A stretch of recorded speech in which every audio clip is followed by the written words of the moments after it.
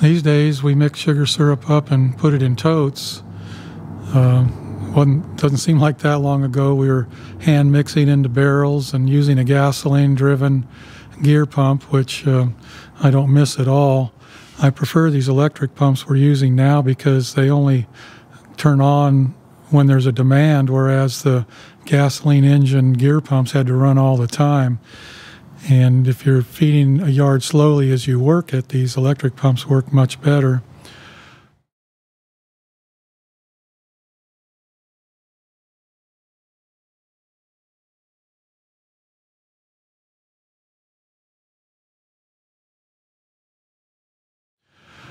Right up there in that little box is a pump we're currently using. It's a 12-volt gear pump. I'll take that cover off so we can have a better look at it. I really like it. It works great.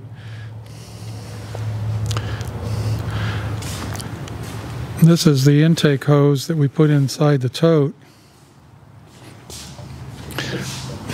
Let's see. We always put, see if this will show it. We always put a screen. Well, I don't know if that's going to show up in the camera or not.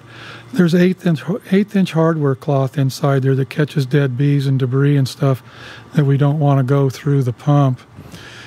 And that will get dropped down into the tote. And then on this end, we have an 1.25 inch quick coupler that pumps, that just plugs right into that pump right there. I like things to be quick, clean, and simple if I can, whenever possible. I have 4 Dodge trucks like this one, and 3 of them are set up for pumping syrup. And all of them have quick couplers on the pumps and the hoses. I try to make the parts interchangeable. Just like in the honey house, I like all the hoses and couplers and everything to be interchangeable. Try to do the same thing with the trucks if I can. We put plugs in the quick couplers so that when it's not being used, bees and dirt and garbage doesn't get in there. I do the same thing on our intake hoses. Every intake hose has a cap on it so debris can't get into the hose. This stuff isn't cheap. These brass fittings are expensive, but I kind of like it that way because it makes it so quick and easy. This is 1.25 inch pipe, 3/4 rubber hose for the intake hose.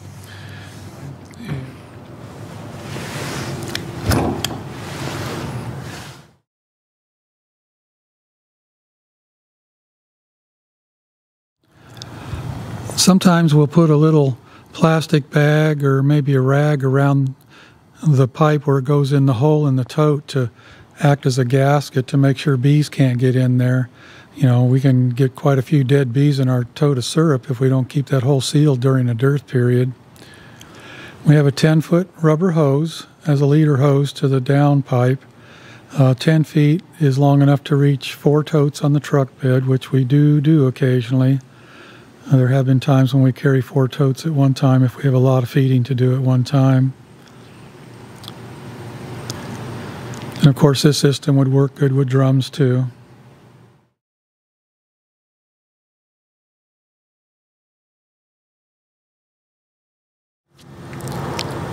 I tried a lot of different pumps over the years. I'm really happy with this one.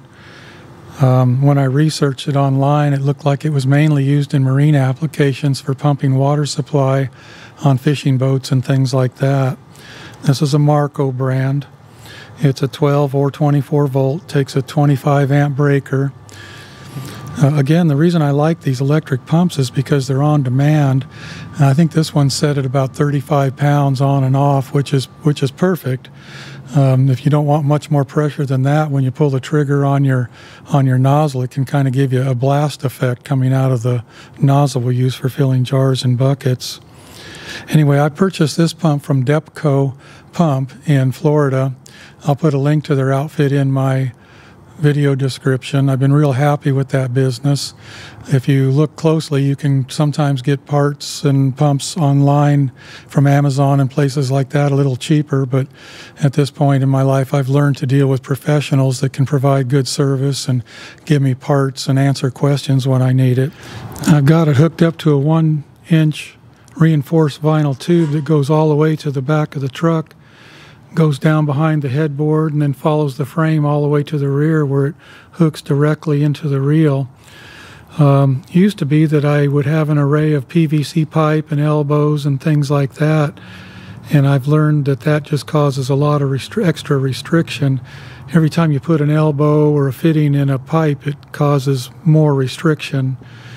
And this vinyl tube goes all the way to the rear, and I think I've noticed a difference. It definitely gives us a lot better flow than having 1-inch PVC go through an array of fittings and elbows to the back of the truck.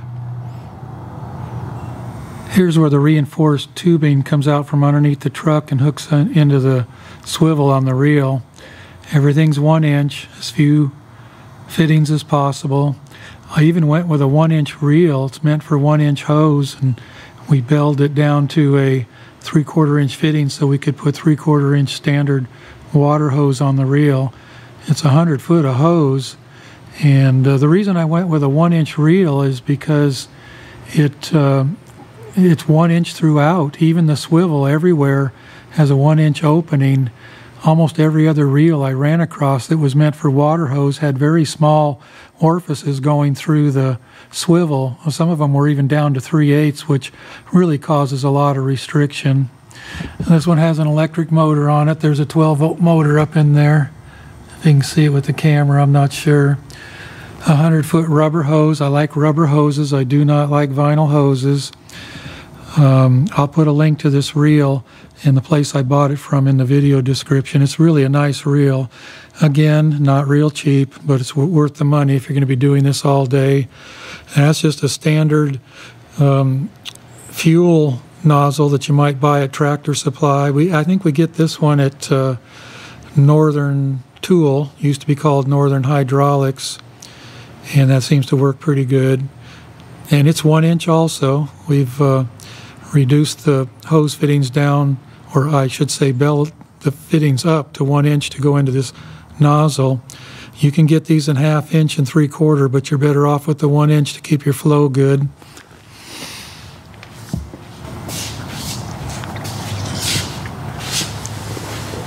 It has a little lock on it that you can release so it'll swivel easy. We keep it locked going down the road. Don't want that hose coming out of there, of course. And that nozzle just hooks up on a little hook that's up on the truck frame up in there. I have a button here for the electric. And then inside the toolbox, we have a rheostat and a solenoid that handles all the electricity. I like this reel. Make things a lot easier. We used to just coil hoses up on the truck bed, and that's fine. It actually gives you a little more flow if you don't have all those fittings coming to the rear of the truck. And what we found out when we were traveling is that the trucks would be so full that even a place for a coiled up hose became a challenge. We just liked having it under the truck bed. The hose is always there. It's always with us everywhere we go. It makes it really easy.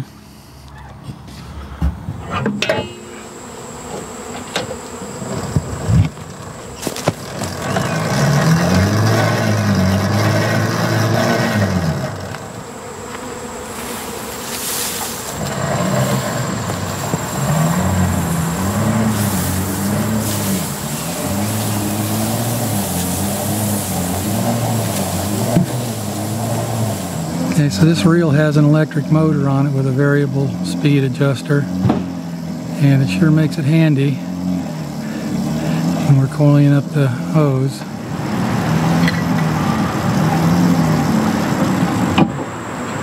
And then you'll just hook it on that little hook up there on the frame. We got a little lock on the side of the reel, keep it from on-rolling while we're driving. That works pretty good. Thank you, Seth.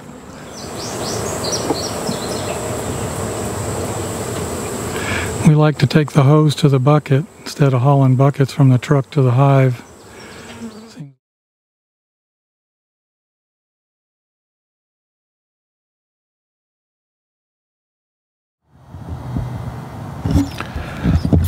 I want to show this pump because I think some smaller beekeepers might find this attractive.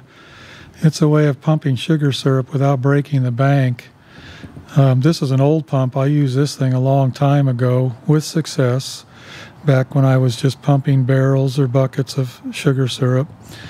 It's a flow jet, as you can see. It's a 4.9 gallon per minute pump, 12 volt. It comes out of the factory with a 45 psi switch. If you look around on Amazon or Northern Tool, you can see a lot of pumps like this. I would caution that the higher the volume, the higher the pressure tends to be on these things. This one came with a 45-pound PSI switch, and if you go much beyond that, it makes it real hard to use those fuel nozzles. It makes it hard to pull the trigger. You get kind of a blast effect when you pull the trigger. You can see here I'd written on this thing, we switched this switch out for a 30-pound or a 30 PSI switch, which was ideal for this pump. It's rated at 4.9 gallons per minute, 12 volts, of course. Let's see if I can read the amps. It's 13 amps. And we used to just have a marine battery sitting on the truck bed that we hooked this pump up to. And we used, it comes with these things for hooking up hose barbs, I guess you'd call them. Anyway, that's a good option for somebody that doesn't want to spend a lot of money. It will work.